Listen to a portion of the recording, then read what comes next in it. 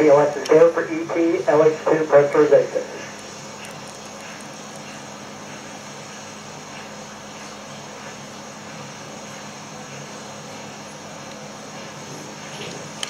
Activating the cameras on the solid rocket boosters.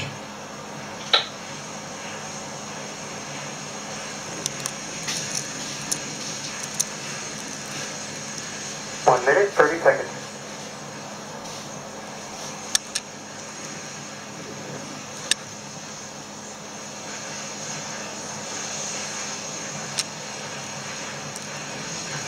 Sound suppression water system is now armed.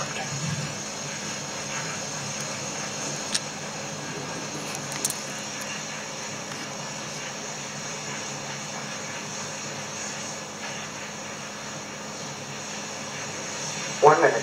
1 minute and counting.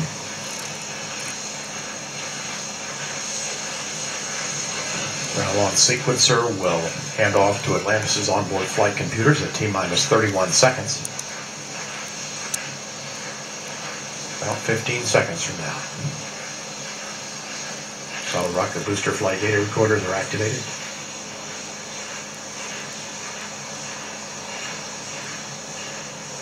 T-minus 31 seconds. The handoff has occurred. 25. Solid rocket booster nozzle gimbal check. Firing chain is armed. Sound suppression water system activated. T-minus 13, 12, 11, 10, 9, 8. Go for main engine start. 6, 5, 4, 3, 2, 1. And 0 and liftoff of Space Shuttle Atlantis. The crest of its historic achievements in space. Houston, Atlantis in the roll. Roger, roll.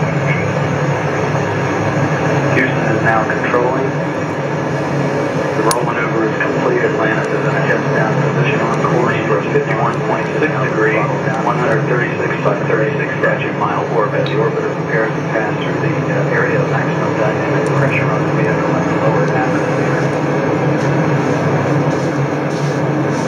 As the three main engines on Atlantis have now been throttled down to 72% of rated thrust, throttle back as the orbiter prepares to pass through the area of maximum dynamic pressure on the vehicle in the lower atmosphere.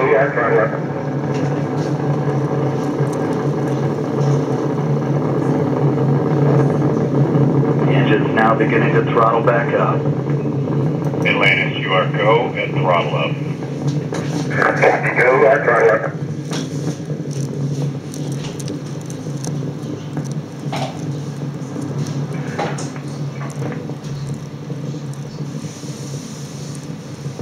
All three engines looking really good, back at full throttle now at liftoff. The fully fueled shuttle, boosters, and external tank weighed 4.5 million pounds.